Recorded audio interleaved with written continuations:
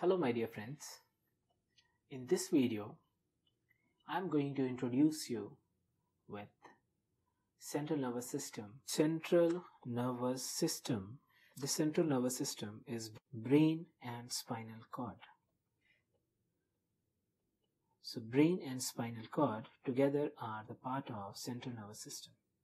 So when we talk about central nervous system, there is a gray matter as well as a white matter.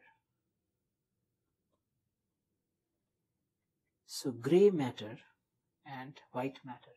What is this gray matter? The gray matter of central nervous system is made up of the group of cytons. My dear friends, you would have read that when you talk about nerve, the nerve is having a cyton and an axon, and then some axons, and there are some dendrites to make connections with other nerves. So this cyton is having the nucleus in it, right? An impulse is going through the axon. Along the axon, you would have read that there is a myelin sheath. So my dear friends, you can see this is a representative diagram. It is having a cyton.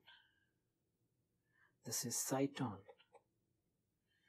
So this part is your axon. So this part is going to give you, with their axon, gives you white matter, while the group of cytons makes gray matter. When we talk about brain is divided into forebrain, midbrain and hindbrain. What is this forebrain? What is this midbrain? And what is this hindbrain? Forebrain is also known as, you would have read about it, forebrain is also known as prosencephalon. Prosencephalon. Midbrain is also known as mesencephalon. Mesencephalon. And hindbrain is also known as rhombencephalon. Rhombencephalon. My dear friends, you must remember the names, the nomenclatures are really important when we talk about understanding the body.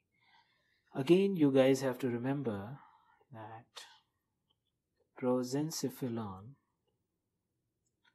is further divided as diencephalon,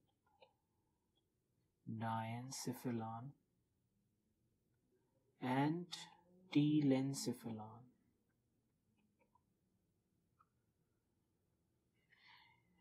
Midbrain is mesencephalon, is not divided in anything else, so you can directly call it as mesencephalon.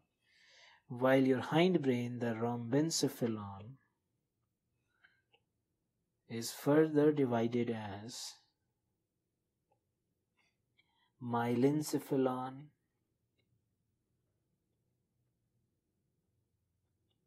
and metencephalon. What is brainstem? So my dear friends, when we talk about brainstem, you have to remember, you can see I'm taking a cross section from anteriorly. So the topmost part of the brainstem is nothing but midbrain. So midbrain is the top of brainstem. Below to the midbrain, there is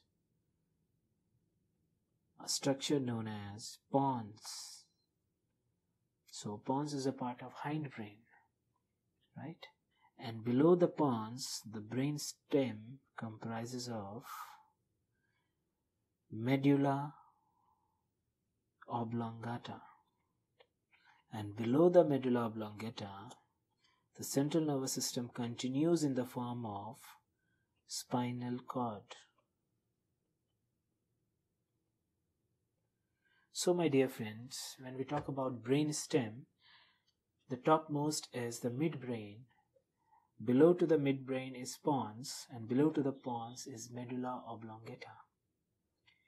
There is one more thing you need to remember, that midbrain is mesencephalon, pons and medulla oblongata is the part of hindbrain.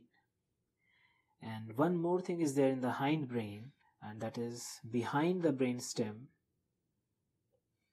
If you see from here, that is behind the brainstem, and that thing is known as cerebellum. That is behind the brainstem. Okay, my dear friends, so this is an introduction of the brain. Now let us talk about